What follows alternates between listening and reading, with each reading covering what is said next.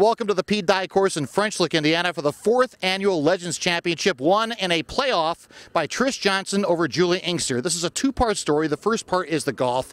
This thing took 5.5 hours. Eventually, 24 holes were played. On the 18th hole in regulation, it was Inkster making a birdie putt to force the playoff with Trish Johnson.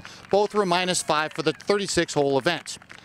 But there were 6 more holes in the sudden death playoff. Neither lady could close the deal. Inkster actually had a lip out. Had it dropped, it would have won the championship, but it did not go.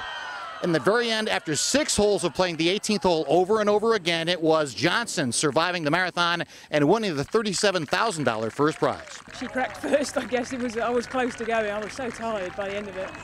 But I'm chuffed to bits. You know, this tour is something very, very special.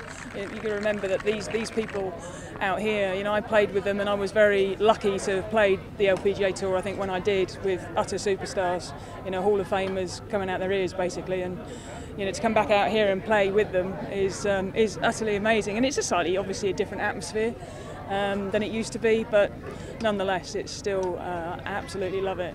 So Johnson wins in a playoff over Inkster. Last year, Inkster won the championship after nosing out Johnson at the wire in regulation. Now part 2 of the story, and that is the amount of money generated for charity, $800,000 over 4 years.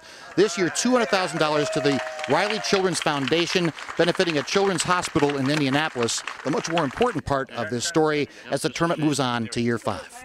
From the Pete Dye course in French Lick, Indiana, I am Fred Cowgill, WLKY Sports.